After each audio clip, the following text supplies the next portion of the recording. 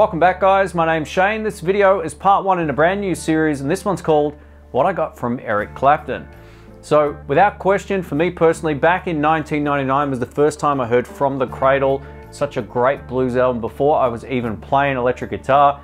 And I heard it, I got home, I was living in Michigan at the time, I got home and I was super inspired and I went and bought a Squire Strat because he played a Strat and I thought I'm gonna learn how to play blues. In terms of blues players, he was by far my number one. He's probably the guy I've taken the most from in terms of inspiration and licks over the years as well. There's plenty of his songs I used to play note for note just to capture the feel and also to capture the timing, the phrasing and all that kind of stuff, which is second to none in my opinion. I know a lot of people who might be older than me might love the Cream stuff. I was never as big a fan of that as I was the blues from the 90s and some of the late 80s stuff he did as well. It's just killer. That to me is the kind of blues that really inspired me to want to learn to play, and if you're into Cream and you love his playing back then, that's all good too, but I was introduced to him at a later time than that. I really love From the Cradle, one of the best albums of all time. So I'm going to show you some of the things I took from that and I'm going to explain a little bit about how I go about it and some of the sort of techniques about it. Now, for those who are expecting note for note licks, that's not what this video is about.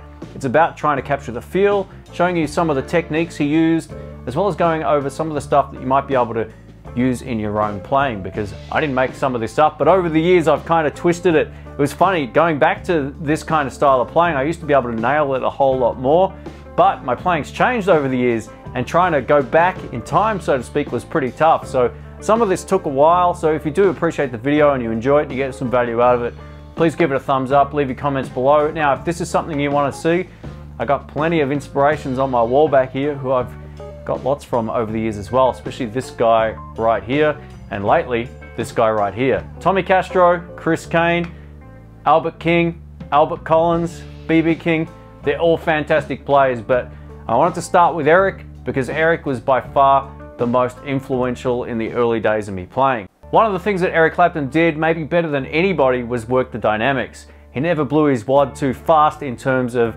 his guitar solos, which means he'd start soft with the band if they're playing soft and he'd escalate it up.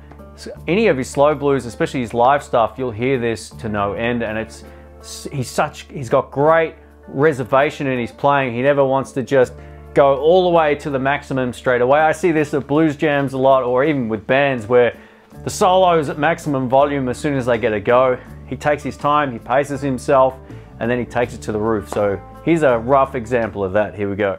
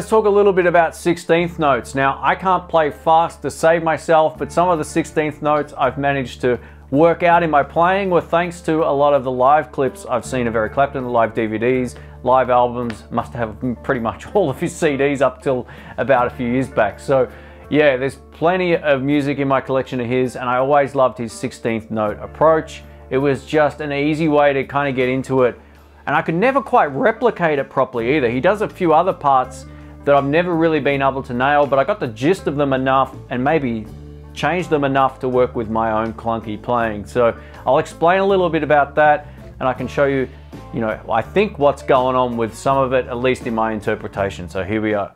This first Clapton lick I've been playing for years. This might not be exactly how it's played, but it goes a little bit like this in the key of C. And this is a bit of a 16th thing, so you got to get this going nice and quickly. Now, one of the tricks to it is it's only 3 notes, right? So that's it. So you're only on the B and G string. And it lends itself to a lot of other runs.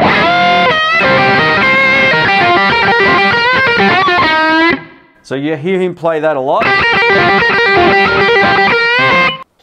Now, Eric's bends are some of my favorite. He was heavily influenced with his bends from Albert King, but he never really quite sounded like Albert King, because you've got to kind of capture a lot of his other playing, which he kind of did to some extent, but I like his bends. They ended up just sounding like him.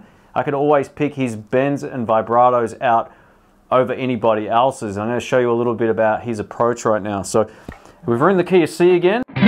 If he's playing a shuffle, for example, his approach might vary a little bit, but there's lots of bends from just about everywhere from position 1, position 2, and then he'd also play over position 4 a lot.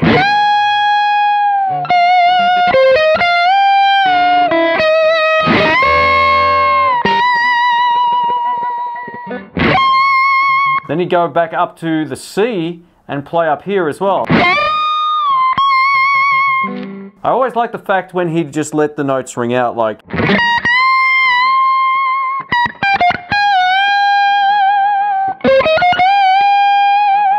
And notice the vibrato at the end of the note.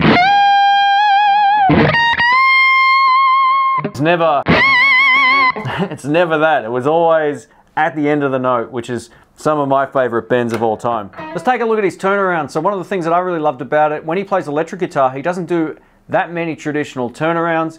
They're always licks that resolve to the same spot. When he's playing acoustic guitar, he does the traditional ones a whole lot more, as it sort of helps fill it in. But on electric guitar, you won't ever really see him do too many of these unless they're at the start of a song.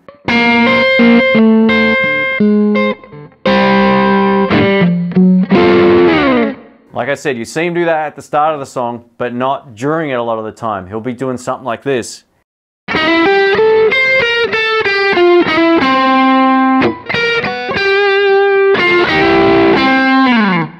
You can play any number of licks on time and just resolve it to here or here, and it sounds great.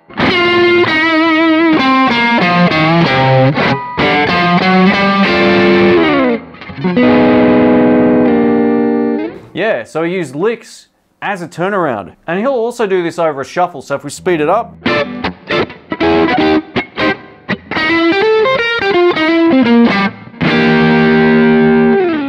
Just something different to the ears as opposed to always going. Now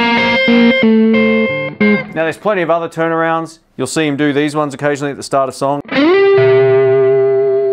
Those kind of turnarounds as well, but the cool thing with it is you can play licks in time with the turnaround and it gives it a point of difference. I really dig it. Thanks for watching, guys. My name's Shane. If you're new here, don't forget to subscribe, click the bell, give it a thumbs up if you enjoyed it, all that kind of stuff. Now, I hope you got some value out of this. I'm not going to tab this out because I don't write tab and it's too time consuming, but you can work it out. Just watch it back, slow it down if something was too fast, but I tried to explain it the best way that I could. And go to the actual source, load up a live show of Eric's from the 90s, and odds are it's going to be just killer blues. There's so much good stuff about Eric on YouTube. I know he watches it as well, and if you ever see this, Eric, thanks for the inspiration, man. I appreciate it. So yeah, just go check out the source, because I can only approximate it to some extent. And as I said before, my playing's changed over the years, and I've still got a lot of that in my playing, obviously, but the connection is different these days. I'm not thinking so much like I did back then. So there's a lot of other inspirations on the wall back here that comes into the playing, as well as turning someone else's thing into your own thing. And that's what Stevie Ray did as well, you know, like he was heavily influenced from Hendrix and also from Albert King.